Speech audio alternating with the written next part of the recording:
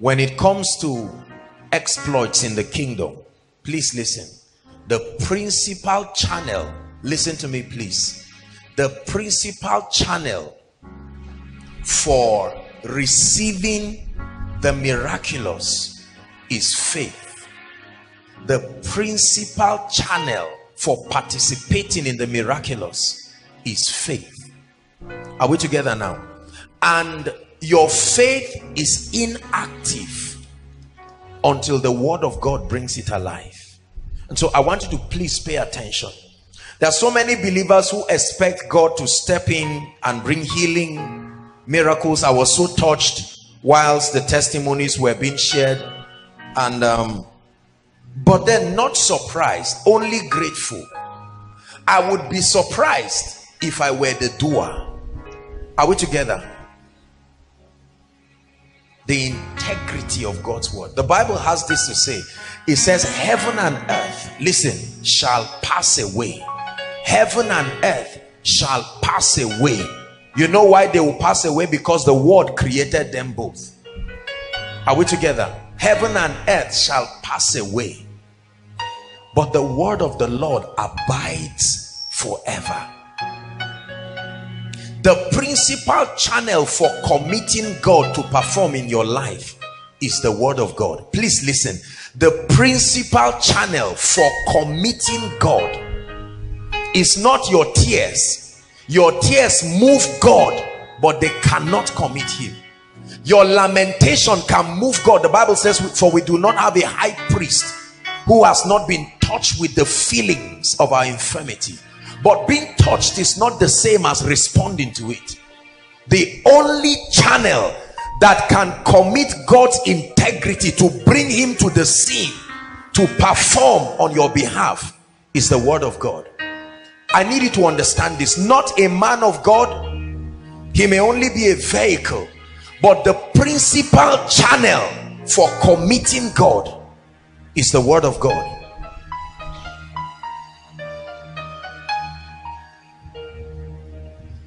Whenever we talk about faith, it is simply the vehicle that gives the word of God expression.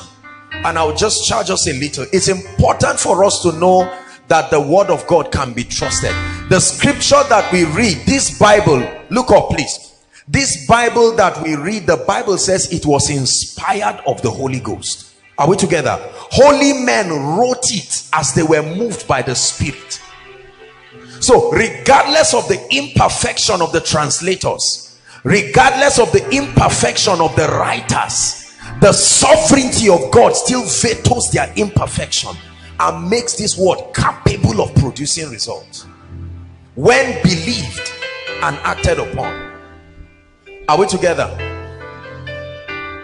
Your faith. Every time in scripture, Jesus would challenge the faith of the recipients. Jesus never told anyone, you have asked a hard thing. It was Elijah who told his son in the gospel, you have asked a hard thing. It is possible. But Jesus will only ask them, believest thou? Thy faith has given this to you. Let me give you a very interesting definition of faith that I got from Bishop Oyedepo. This is one of his most recent definitions, and it is absolutely powerful. This is what he said. Faith is sharing responsibilities with God in the light of his word so as to get your desired result. Faith is sharing responsibilities with God as defined or in the light of his word so as to get your desired result. Shared responsibility. Shared responsibility.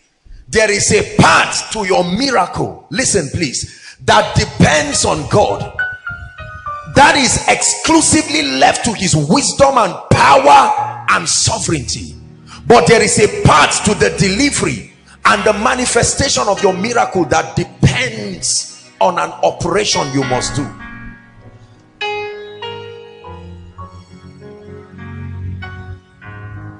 So many believers want to receive from God. Listen please, we come to God, but we approach God as though approaching an idol. hoping that he will perform some magic. No, there are spiritual dynamics to reception. Your faith, your faith, your faith, your faith. We have a series on that, and we're going to start that series next week. I'm going to be sharing with you some deep dynamics about faith, because it's important for us to get results. Results are predictable. Say it after me. One more time. Results are predictable. There is a technology, there is a system of predictability to results. That's why we're gathered here tonight. We're not gathered to some kind of haphazard trial and error. I know you will be blessed. I know you will be healed. It's not pride, it's the truth. There is a formula for this.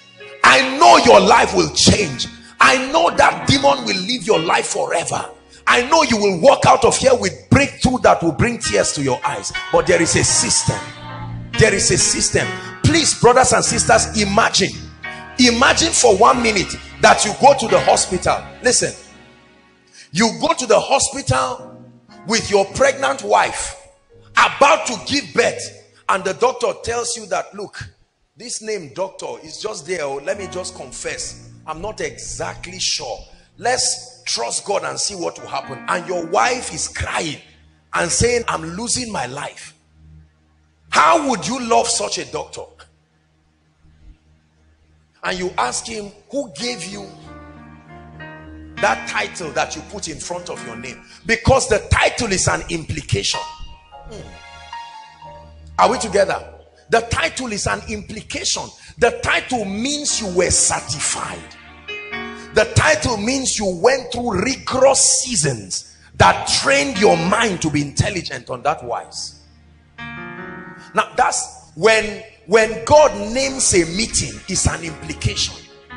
If he calls it a miracle service, it means he sat down and searched within himself if he had the power to back up that name.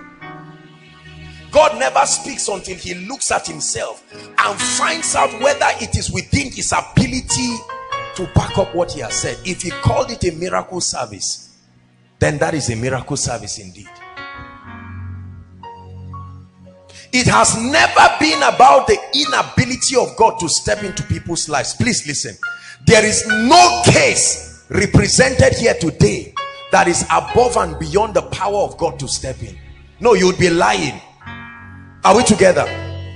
You know, sometimes the mountains that stand before us, and trust me, I'm human. There are mountains that can stand before people. But you see, that mountain remains only as big as your inability to trust God makes it look. There are mountains. It says time will fail me to talk of Gideon and Jephthah and Barak, men who through faith subdued kingdoms. Not cities, kingdoms.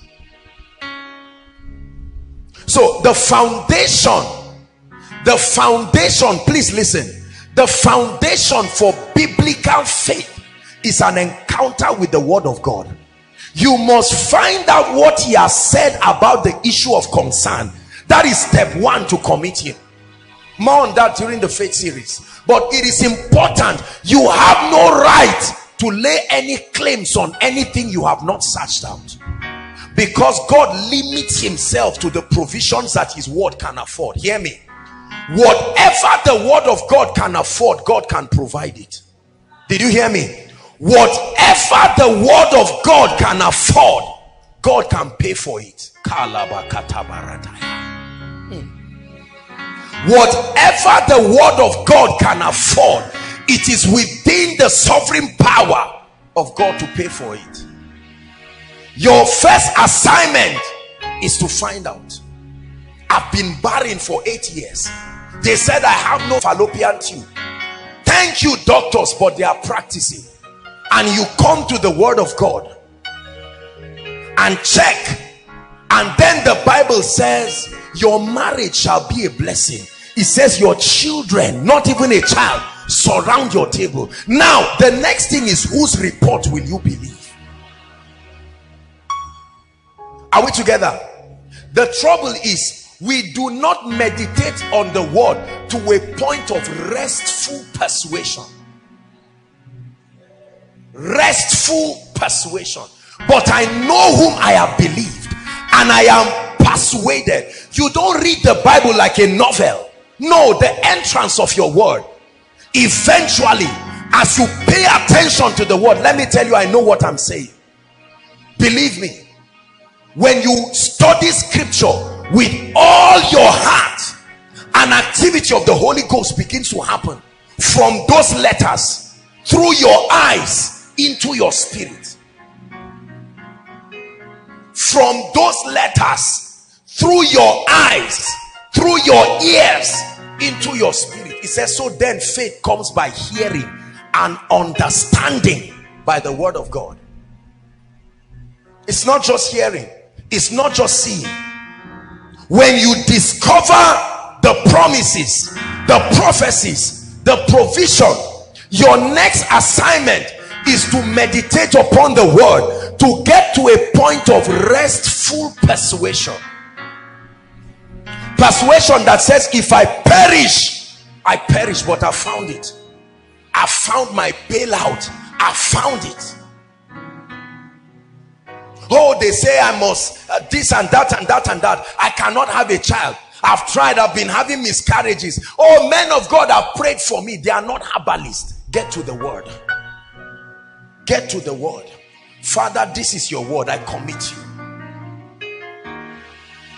Prophet Isaiah in chapter 38, moved by the Holy Ghost, went to Hezekiah and said, put your house in order, you will not recover from this sickness. Isaiah was a major prophet. When a major man of God with a track record speaks to you, it's almost like a done deal. But a man used the word of God to change prophecy. The words you speak turn things. Help me.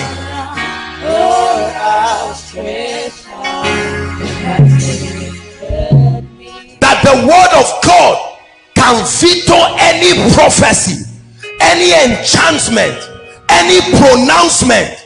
Yes, they said it, but I change it. Yes, they said everybody in my family is SS, but I found a provision. There is a bailout mystery.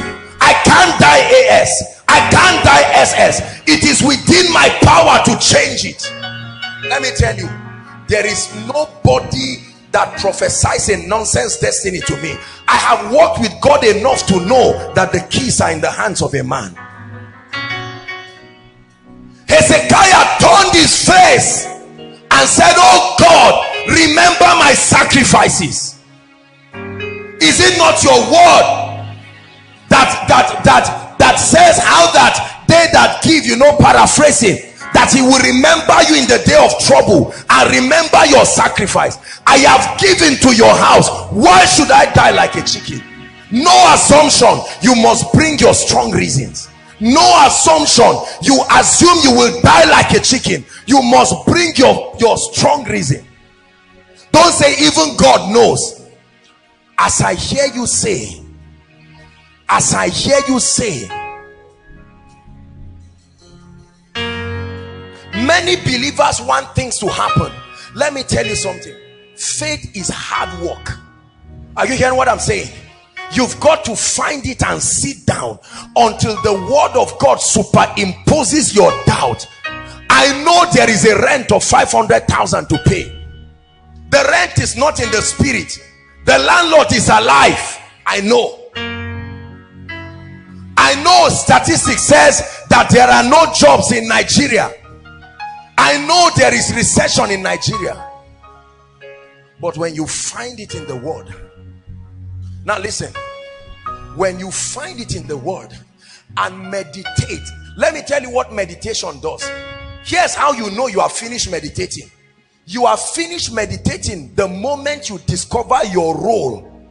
When you discover the part you have to play, you have finished your meditation.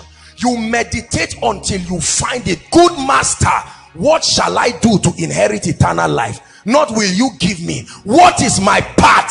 Good master, what is my part? Lord, what is my part to be healed? Oh God, will you heal me? That's wrong prayer.